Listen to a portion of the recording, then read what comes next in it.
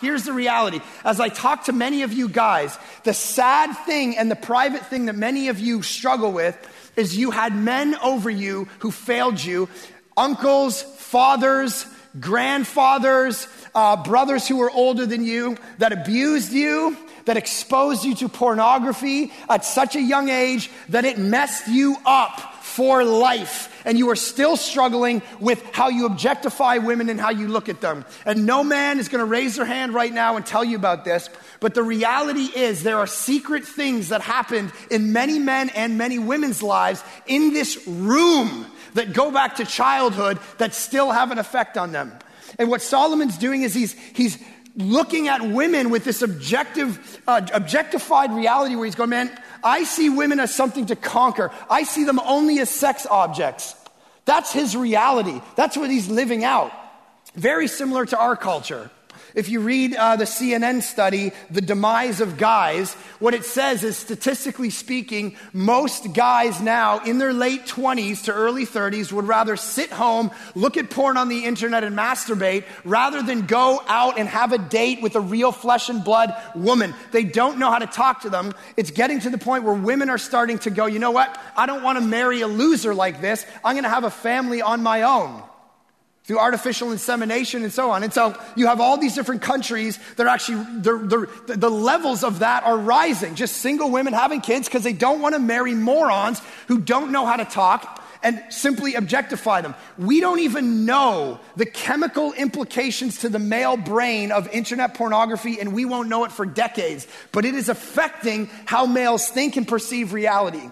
My friend, he was in the dating scene for a long time, and he got out of it because he was married. He recently went through a divorce, so he went back into the dating scene. It's been a decade since he's been there, and he said, Mark, it's a drastically different picture than when I went. And I said, what do you mean? And he said, basically, we walk into these places as guys, we see these girls, we think they're worth talking to. So the other day I said, I'm going to go talk to one, and my buddies all went, whoa, sit down. You don't know. Here's what we do. We know who she is now. We'll get her on Facebook. We'll look her up, and then we'll send her some pictures. I said, what are you talking about? He said, we got some texts now. We'll send them naked pictures of ourselves. That's how this rolls now. And anybody over 30 is going, what?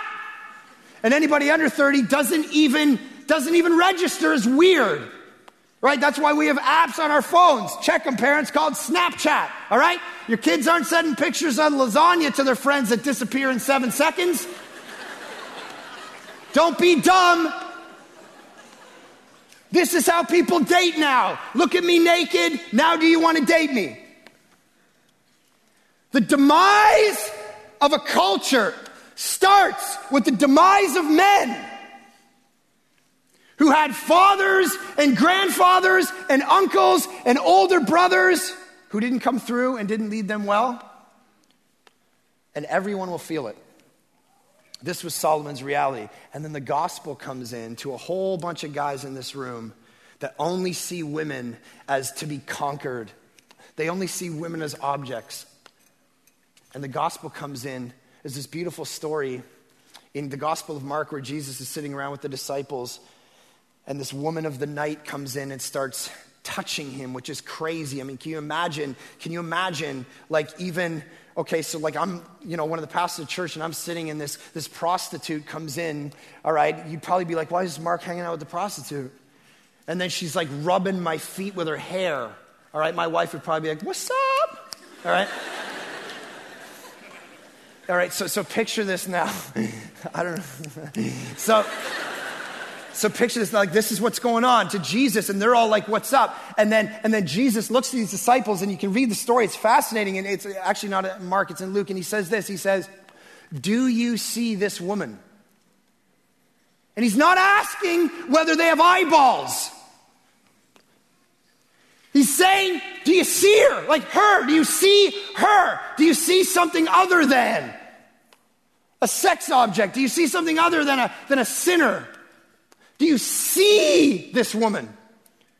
And the gospel comes in and takes a whole bunch of guys who can't see women anymore and promises to work on your mind, to work on your heart, to make you someone who can see it, man. They're made in the image of God, these women, and I'm going to see them for women rather than all the other things I see them as.